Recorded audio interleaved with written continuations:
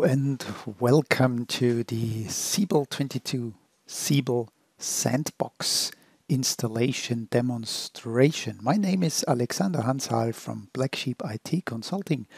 I'm happy that you can join me for this presentation. So before we start with all the demonstration videos, which are available separately on the Siebel Hub YouTube channel in a new playlist that is growing as we speak, let's talk about the example machine setup that I am going to use for the demonstration videos. So on my modest laptop, I have Windows 10 and I'm using the Windows 10 Hyper-V Manager to create a Windows 2019 server virtual machine. So all these steps are documented well in the internet and you can Google for these steps. And you might well be using a different virtual machine environment or a cloud-based environment. It should be applicable to all of them. Keep in mind that Siebel CRM is a bit memory hungry, not as much as Google Chrome, mind you, but you need at least a minimum of 16 GB of RAM available to the virtual machine or cloud machine. You need a minimum of 100 GB of hard disk space, or preferably more, depending on what you're planning to do. And 2 CPUs is the minimum. Maybe if you have more physical cores, then assign more CPUs to your machine. So you can see that my machine setup has 20 gig of RAM and 6 CPU, using about 80% of the resources of the physical laptop. So once you have your virtual machine in place with Windows 2019 Server, then you can go about and even follow along the videos. So we have not recorded, for several reasons, the machine preparation, because these steps might vary and they're not really related to Siebel CRM. On Windows 2019 Server, Windows Defender comes pre-installed, and I tend to uninstall it completely because it's a sandbox machine and I don't care about security much on these sandboxes, but you can, if you will, disable it just temporarily before running all these installers, because it simply tries to be diligent and scan all the files for security vulnerabilities and is a bit too diligent, in my opinion, as it slows down the process in as much that you can experience failures as timeouts occur. So Windows Defender should not be around when we run the installation. You also need a modern version of Google Chrome or Firefox. Internet Explorer is definitely out of the question. It's not even supported anymore for modern versions of Siebel, so don't go there. You need 7-zip or similar archiving tool to unzip the zip files you have. And if you want to generate your own key store or self-signed certificates, as we will demonstrate, you need a Java JDK. Version 8 is sufficient, and OpenSSL, a recent version. And since we are going through a new database installation in the videos, I also use the Oracle Database 19c installer and the Oracle Client 32-bit 19c installer. 32-bit is very important as this is required for Siebel, which is 32-bit software. Then I have prepared, downloaded from Oracle support, the Siebel 22.x MDE installer. The video as I recorded is on 22.4, but should be applicable to later versions of Siebel, including with the foresight Siebel 23 or future versions, but nobody knows that at the time of this recording. And I also prepared the DISA 22.4 installer.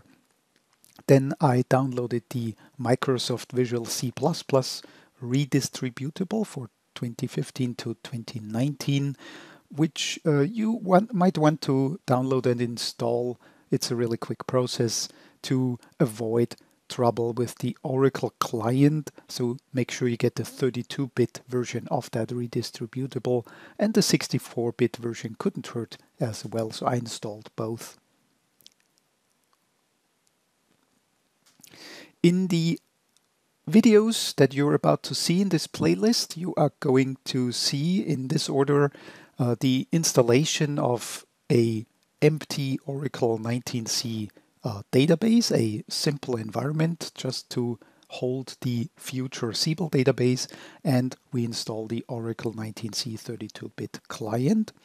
Then I'm going to use the keymaker script, which is available on the Blacksheep CRM GitHub channel, to create a self-signed certificate for my machine, which is of course a very controversial step, as you will probably use different certificates, etc. But we are going to discuss this when it's time. And then of course install the Siebel CRM 22.x enterprise components using the modular deployment engine installer. I'm going to install the gateway, Siebel server, and AI in one home directory.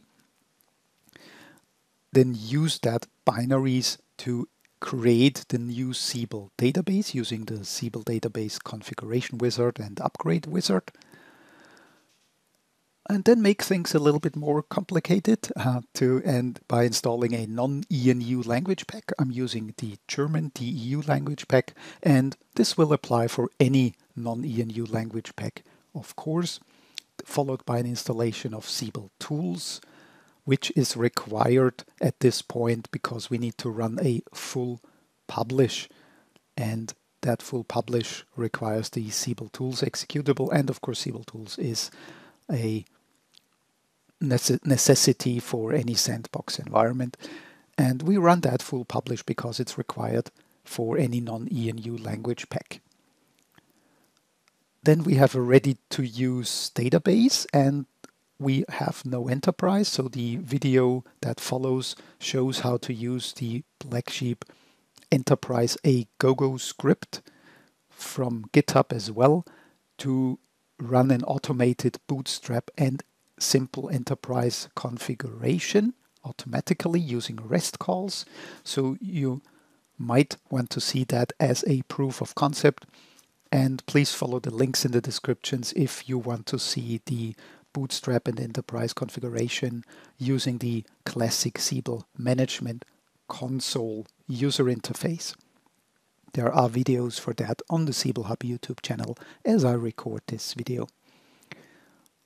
We follow then into an installation and configuration for DISA 22.x, and we are planning videos on building up on this environment, such as getting the debug server ready, getting ready for test automation, and so forth. So if you have any ideas about what you would like to do in such a simple single stack machine, virtual machine sandbox, then hit the comments and see what we can do. A little bit of reality check is in order before you embark on watching the video. So the goal is clear. We create a local, a non-cloud virtual machine to, well, saves a bit of money running on our laptop. And that is a Siebel Sandbox. It's a single stack machine. It's clearly not capable of doing any production work. So that is just for personal evaluation, prototyping, learning, or just to satisfy our curiosity. So definitely not for production. And keep in mind that the virtual machine can be only as fast as the hardware that you run it, which in my case is a little bit dated laptop, and that shows in the videos. So it's not Siebel that is slow or the database, it's actually my laptop. And your mileage will vary, so depending on your situation, you might do different steps or you might have different prerequisite requirements, etc. Keep that in mind when you watch these videos. So with that, happy to see you in the next video. Take care and bye-bye. Hi, it's Richard. And I'm Alex. Welcome to the Siebel Hub Learning Experience. Get ready for Siebel 22 with the most up-to-date modular training course available.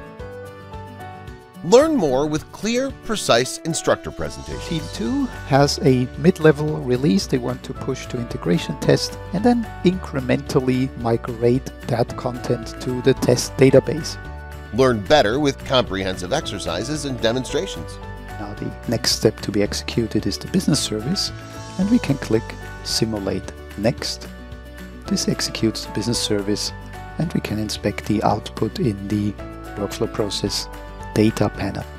Learn faster with high-quality course materials.